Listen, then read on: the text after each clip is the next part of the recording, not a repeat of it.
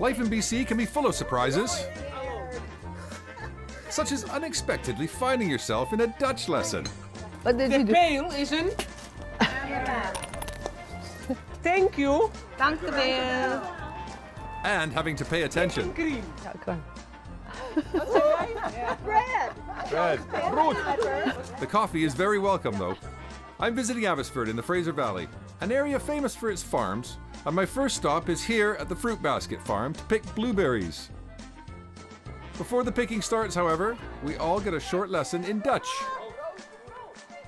Bye, off I go picking. Today's lesson over, the pickers set out for the fields, and I team up with Wilhelmina Jaeger, whose family have farmed here since 1985. Out in the fields, those delicious, plump, ripe blueberries are waiting for us. This looks like the perfect spot because we don't have to stretch, we don't have to bend over. No, and we put our baskets on these crates. On the crates so that they're not on the floor? Food safety. Right, Food safety is very important. Now, I will teach you, this berry has a little film on the berry. Okay. That's the protection. Right. So you don't rub them because then they become dark. And bruised? And then they release the juice. So we like to have them with the film on. Okay. So what you do, you hold your hand and you do it with your thumb. So just like this, and roll them in your hand. So touch them as little as possible. Yes. Okay. Yes. Be very careful and roll them with your hands, and then they're nice and bluish. So shall I try? So, oh, yeah, look at that one. There's a beautiful cluster.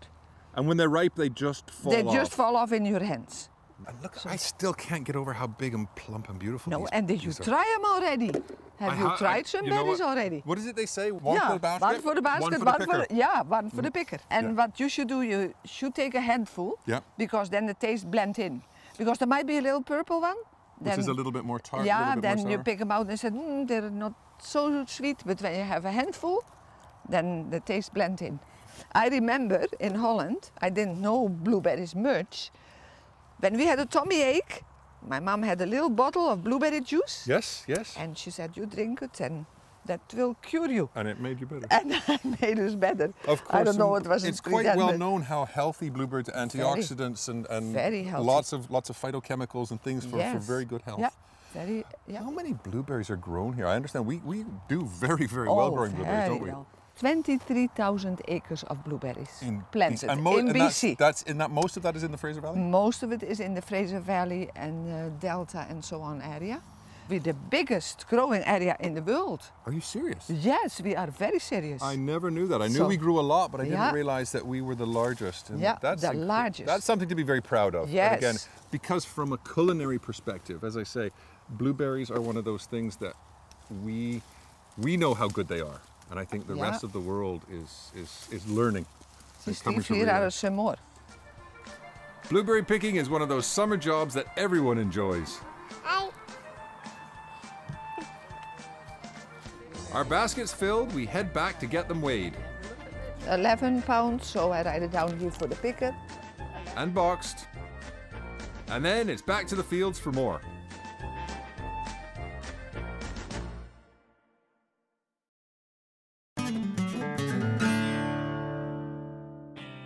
I'm visiting Abbotsford in the Fraser Valley. Abbotsford calls itself the city in the country, and with good reason.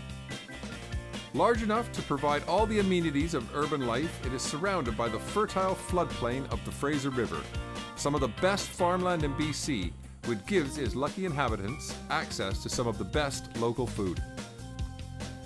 At Restaurant 62, award-winning chef Jeff Massey makes good use of this. Well, we've been busy this summer at the restaurant. We've gone out to Lillooet and we've done a lot of local shopping. So I've got apricots, blueberries, we've got some tea-poached cherries, and we're going to do a couple of our appetizers that we're featuring on the menu right now. Let's get going. Okay, first thing I want to do, this is a Fraser Valley duck breast, so I've got a little bit of salt underneath. I'm going to hit it with a little bit more salt over top. Yep. And we're going to start to slowly render off this duck fat. So I've had a pan here gently warming on the heat. We're just going to kind of slide that right in.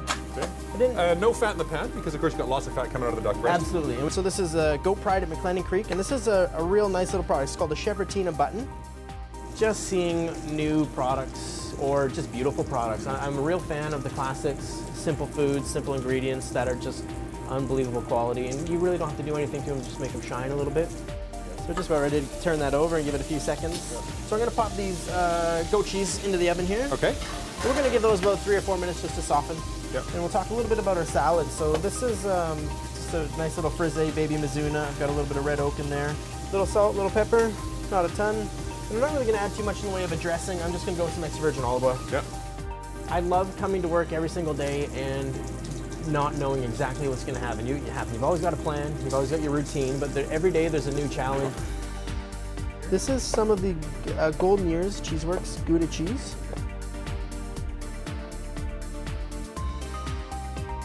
This is a little blueberry rosemary red wine sugar compote there. I'm gonna pull out the goat cheese here. So this is a little apricot white wine. A few pine nuts. Of course, they forgot some pine nuts. They're just the perfect. They just marry so well together, don't they? I love a little celery heart. Just right up on top, just celery heart leaves. And that's Jeff, it. that's a real classic. beautiful looking plate.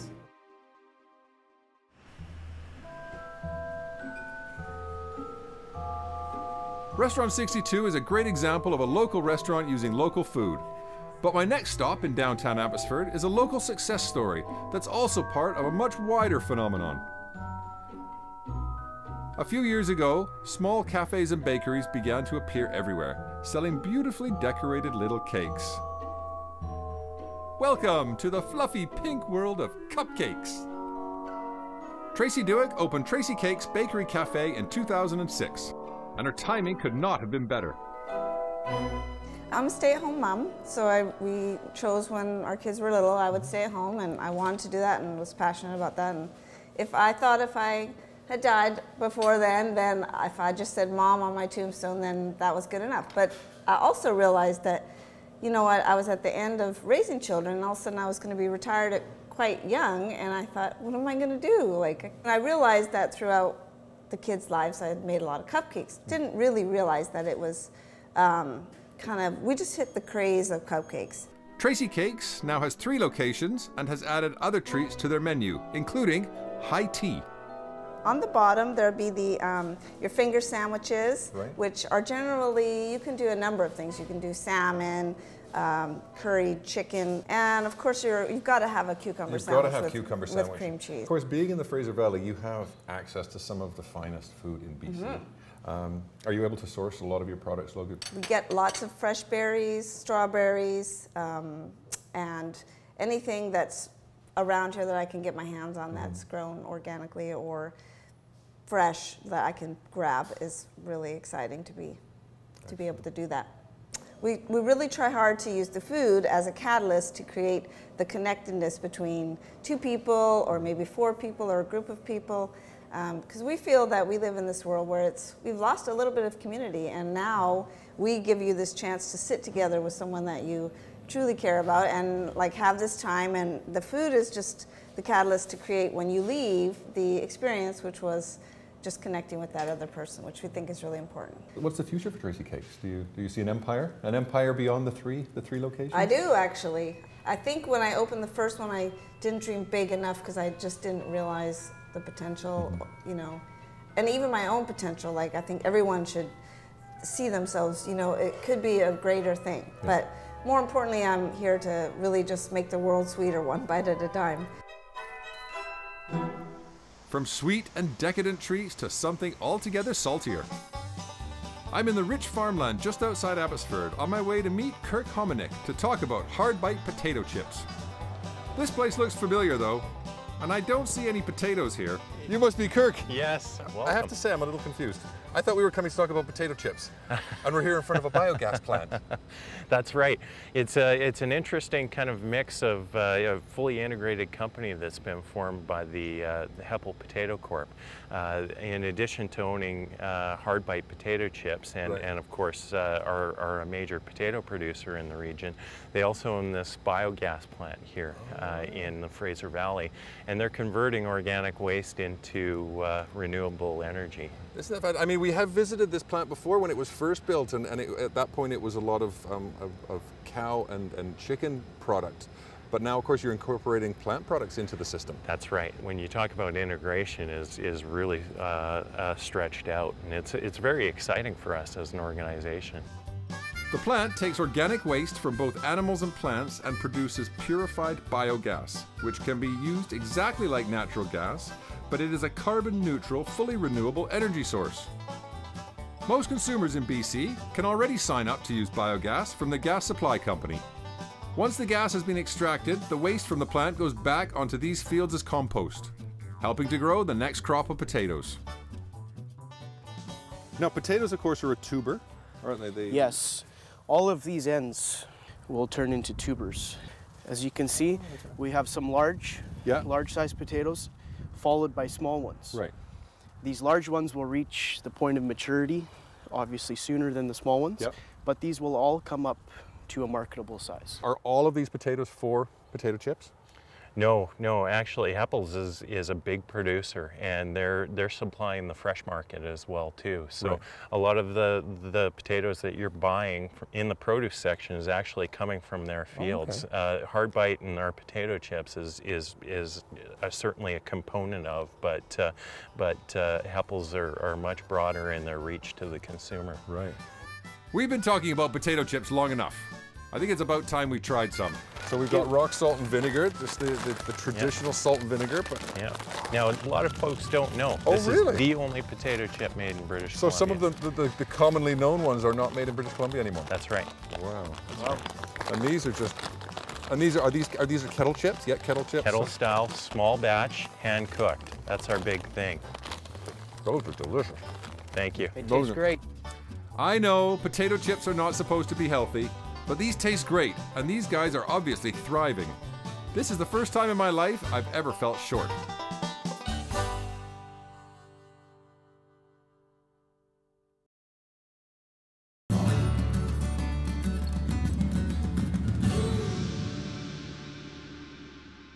I was absolutely amazed at the bounty of stuff that's available in Abbotsford. And now we're back in the studio kitchen, and it really is my pleasure and my honor to welcome Louise Rose into the kitchen. Thank you very, very much for coming in today. Bless your darling heart. So we've got some nice farmhouse poultry here. Now this is that air-chilled stuff from Up Island. I'm going to give you a nice fresh chicken breast on your board there. Thank you. And I'm going to put one on my side here. We're just going to butterfly it. Okay. So which means we want to open it up. So it's basically twice the size. So if you want to take your little paring knife from the front there, and then if you take this little fillet piece and just kind of fold that back, and then bring your knife in, and if you just cut through there like so, and then that whole thing will just open right up for us, like so. And then we're going to beat up a chicken, because I bet you never expected that. So we're going to take this little piece of plastic wrap that I've given you over there. We're just going to lay that across the chicken. Now you can use a meat mallet. I personally prefer to use a nice small pan. Apart from anything else, it's got a nice wide surface area and it's not going to damage the chicken too much. All we want to do is just sort of flatten this out. So you could just use the back of the pan, just so that it's kind of an even thickness. See, you can go home and tell people you came in and beat up a chicken. Perfect. 7 and 7. 7 and 7, that's all you need. Okay, so then what we're going to do is we're just going to flip this over, and we're going to put that chicken on the plastic wrap at the end closest to you, just like so. Now, I know some of the things you're involved in, but will you tell our viewers what some of the things that you do and some of the things that you're involved in? I make music for a living. And absolutely beautiful music, Thank you. I have to say. Thank you. And And I teach and I do concerts and I conduct a couple of choirs and volunteer. a couple of choirs. You Couple of understand choirs. you understand Yeah. it so beautifully. Okay, what we're going to do is we're going to take some beautiful goat cheese here. I'll give you a nice little nugget of goat cheese. What I want you to do is just take the tips of your fingers and just kind of spread that around the chicken. Oh, before you do that, one thing we forgot, we're just going to do a little bit of seasoning. A little bit of pepper, Lovely. a little bit, and this is Vancouver Island sea salt. This is Oh, from Andrew up at Cobble Hill. Now we want to spread this fairly thinly. Now tell me about these choirs that you work with, because I know Well, they're pretty special. I have a what you big do. choir and a little choir. Right. And the big choir is the Victoria Good News Choir, Yep. which is a non-audition community choir. And we do 3 major concerts a year. And then I have a little choir. My little choir, shall I do that? Absolutely. You're going to take a I little have- handful of blueberries. Just press Then them in. I have a little choir. Ooh, I like this. Ooh. There we go. Chicken and Chicken and goat cheese berries. and blueberries. And then I have a little choir, the open door choir at our place, which is a choir of predominantly street people. Now this is the one I want to talk to you about, because this is something that, again, it's like chicken and blueberries. People automatically don't put the two together. but you've got street people. I don't know why you don't put the two together. This thing about singing is about making a joyful noise. It's not about singing. Right. And we've got so nuts about the voice and the sing off and the duck off and whatever. Singing is about singing. That's all it is, about making a joyful noise. Yeah, it's not about how good you are. Okay, so what we're going to do with this is now you're going to take the plastic wrap from the end here and just roll it up. And just nice and tight, just sort of roll that chicken and press those blueberries into that. And if you use the plastic wrap to kind of pull it over. Well, it's just like sushi. Just like sushi, you got it in one. You got it in one. And just sort of pull that right over. Keep the front edge loose for the time being, and you can kind of roll that. And just finish the roll. And try and keep these edges pulled out nice and neat if you can, because we're going to have to tie those. Okay, so now what we're going to do is we're going to take one end and just pinch it and roll that nice and tight. Pinch that end, roll it over. And you can tie this with a bit of string if you don't have any string. Take a little bit of plastic wrap. Plastic wrap is very, very strong. So I've given you a couple of strips at the end there. And just tie that end off nice and snug. So what you want to do now is sort of force it up to the back side that you've tied off. So you can kind of take this end and pinch this one off and then keep rolling it. Always push in one direction and just keep that pinched. You see what happens, how it tightens up? Tie that off. And there is our little chicken roulade ready to go into our poaching liquid. So what we're going to do is kill two birds with one stone, as they say. No, sing two songs with one note. Two songs with one note. I like it. I like it. So I've got my potatoes here for my hash that are just going to be out of there. My little asbestos fingers. We'll lift those out, and then we can use that same water to cook our chicken.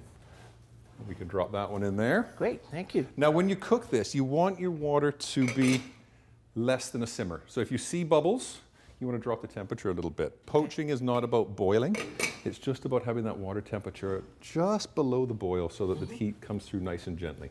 Is there a chemical change in that plastic wrap when it's Not heated? really. We're doing low temperature. If we were boiling or working in the oven with it, then there are some concerns about the plastic. Because we're relatively low temperature, we're below that boiling point, the plastic is relatively benign. Okay. Okay. Thank you. Now what we're going to do next, I've got some nice red potatoes. Now red potatoes have a thin skin, so we can leave the skin on. So then we're just going to cut this into a dice.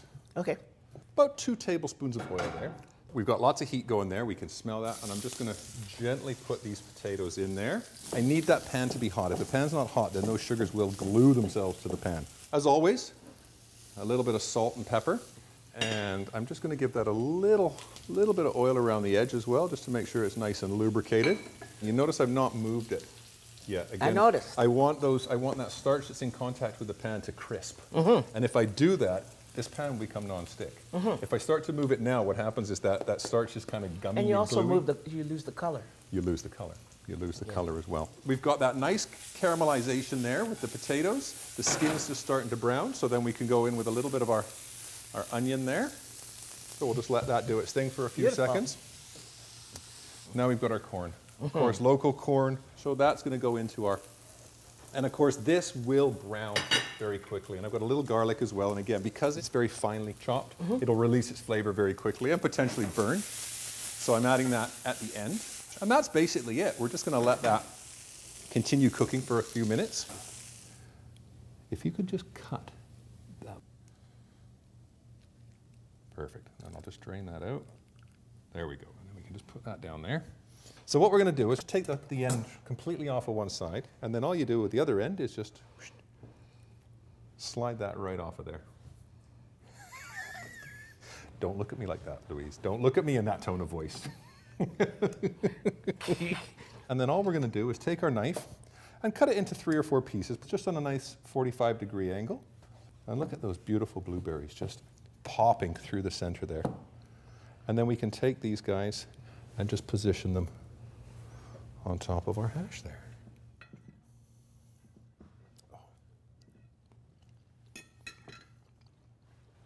Little happiness in your mouth, don't you know? I got a little party going on. A little dance. It makes me want to dance. Louise, thank you very much. Do I get to take this home? You get to take home anything that you want. Anything you want. It's all yours. I'll be waiting for you. Thank you so much. Marvelous. And yeah, those are some of the flavors of Abbotsford. For all of the great local recipes from season 1 and 2 of Flavours, see our brand new cookbook, available now in a bookstore near you. So here at the Penny Farthing Pub, we've chosen to pair this dish with the Beachcomber Summer Ale. It's a seasonal beer from Vancouver Island Brewery. This beer pairs very nicely with this dish, as the citrus notes will really balance out the earthiness of the potato hash and goat cheese. There's a lot of light, delicate flavors in this dish, which pairs nicely with this beer as well, because it's not going to overpower the dish. The Beachcomber Summer Ale is part of our 5 Mile beer diet here at the Penny Farthing.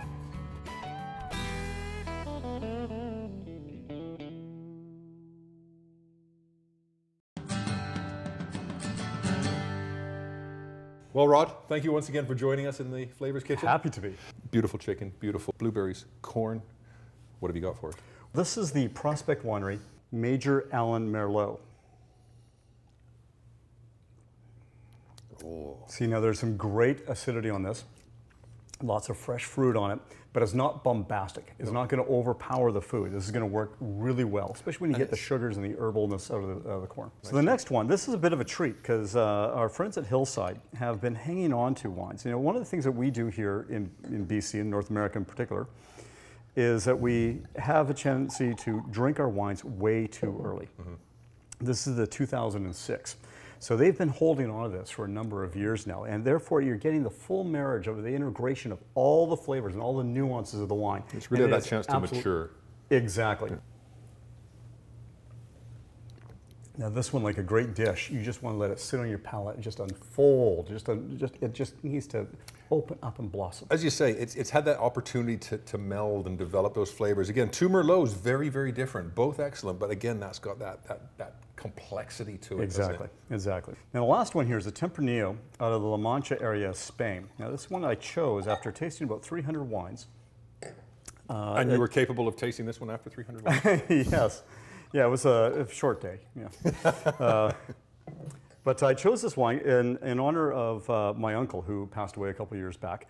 And this, every bottle that we sell of this, $1 goes to Victoria Hospice.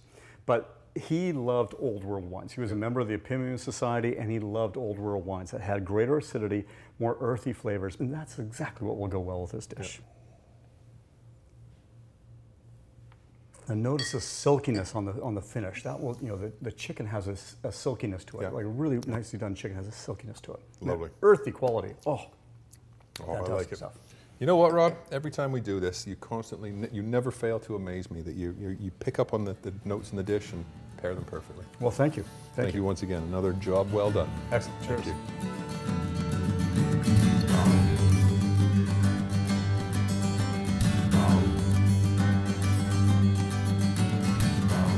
Flavours of the West Coast is made possible by the generous contributions of the Victoria Pub Company, Country Grocer, and Fortis BC.